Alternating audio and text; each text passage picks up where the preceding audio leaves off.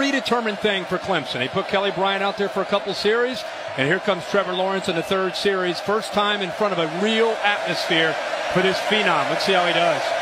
He broke all of Deshaun Watson's passing records in the state of Georgia as a high schooler in Cartersville, Georgia. Lawrence going up top. Oh, and his first pass is complete, and it might be a touchdown to T. Higgins if he's got enough gas. Higgins trying to get to the corner. Is he going to make it? Touchdown, Tigers! Welcome to the big time, Trevor Lawrence. 64